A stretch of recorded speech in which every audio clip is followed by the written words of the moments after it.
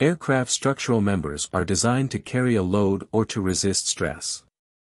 In designing an aircraft, every square inch of wing and fuselage, every rib, spar, and even each metal fitting must be considered in relation to the physical characteristics of the material of which it is made.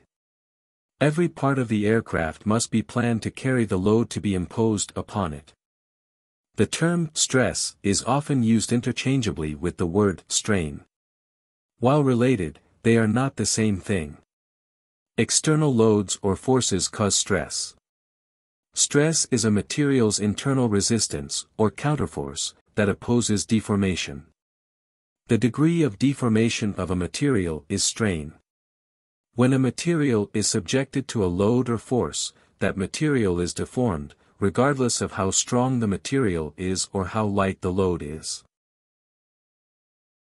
There are 5 major stresses to which all aircraft are subjected: tension, compression, torsion, shear, and bending. Tension is the stress that resists a force that tends to pull something apart. The engine pulls the aircraft forward, but air resistance tries to hold it back. The result is tension, which stretches the aircraft. The tensile strength of a material is measured in pounds per square inch and is calculated by dividing the load required to pull the material apart by its cross-sectional area. Compression is the stress that resists a crushing force. The compressive strength of a material is measured in psi. Compression is the stress that tends to shorten or squeeze aircraft parts. An excellent example of compression is when a sheet metal airplane is assembled using the fastener known as a rivet.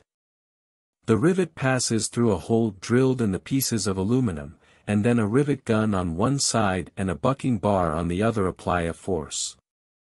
This applied force tries to crush the rivet and makes it expand to fill the hole and securely hold the aluminum pieces together. Torsion is the stress an object experiences when it is twisted, which is what happens when torque is applied to a shaft. Torsion is made up of 2 other stresses, tension and compression. When a shaft is twisted, tension is experienced at a diagonal to the shaft and compression acts 90 degrees to the tension. The turbine shaft on a turbofan engine, which connects to the compressor in order to drive it, is under a torsion stress. The turbine blades extract energy from the high-velocity air as a force in pounds. This force in pounds acts along the length from the blades to the center of the shaft, and creates the torque that causes rotation.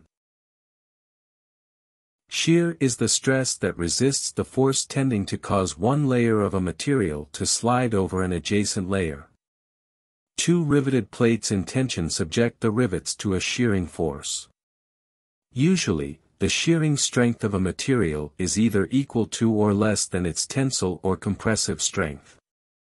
Aircraft parts, especially screws, bolts, and rivets, are often subject to a shearing force. An airplane in flight experiences a bending force on the wing as aerodynamic lift tries to raise the wing. This force of lift causes the skin on the top of the wing to compress and the skin on the bottom of the wing to be under tension.